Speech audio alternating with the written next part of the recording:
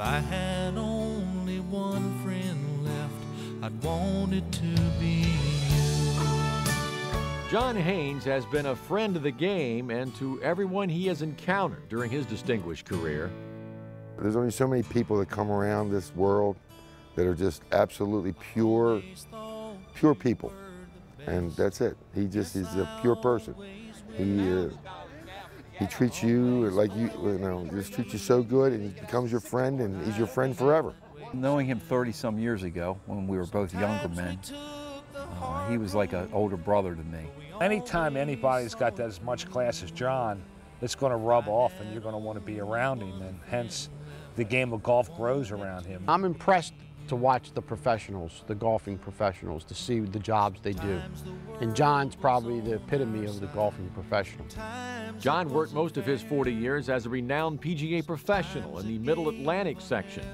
The Navy veteran started at Andrews Air Force Base, then spent 10 years at Goose Creek Country Club, followed by 16 years at Hunt Valley Golf Club in Maryland. Serving as Mid-Atlantic Section President during his time at Hunt Valley, Haines left a lasting impact on golf at the club.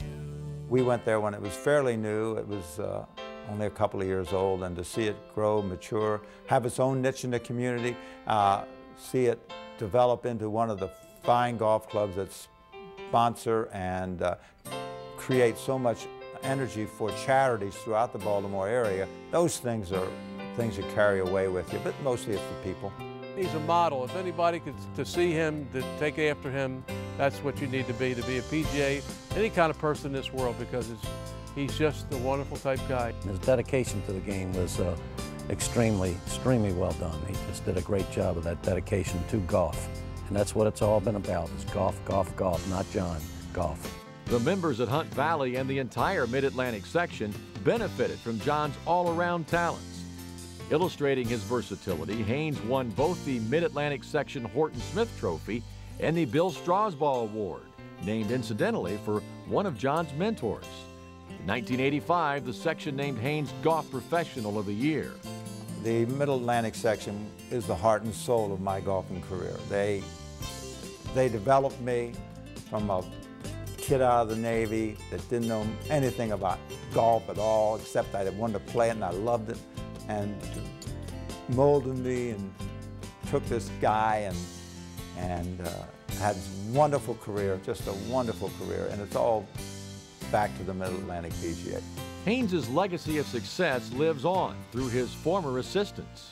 There's so many things I learned from Mr. Haines, just about life in general, just how to treat people with respect. He always had a smile on his face when the members would walk in, and always made them feel right at home. This was their second home, and he made them feel that way wherever he was. I'd say that he probably has the stature and the whole kind of respect aura of the Cal Ripkens, but he's got the enthusiasm of the Ray Lewises.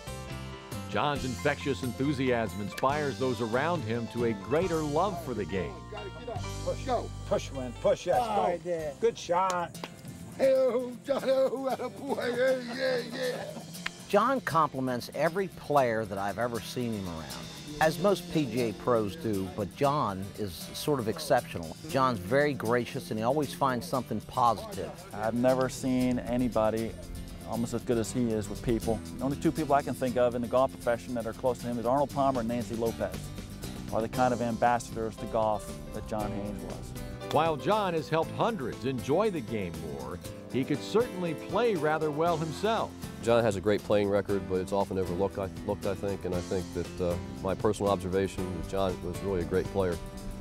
And when John allowed himself to focus on the game, at the moment he was out there, he could really play. From playing to teaching and merchandising, former member of the National PGA Board of Directors takes pride in fulfilling all the roles of a PGA professional. I wear the shirts, I wear the logo, I wear the logo on the hats and my golf bag, and because I'm so proud to be a PGA member. I'm proud to tell people I'm a PGA member when people ask, are you a professional? I'm a PGA professional. Probably wouldn't have the desire to do it without her. For many decades we've been married. She's stood by me and worked with me, and I just wanted to thank her and appreciate how much she's done for me. If I had only one friend left, I'd want it to be you.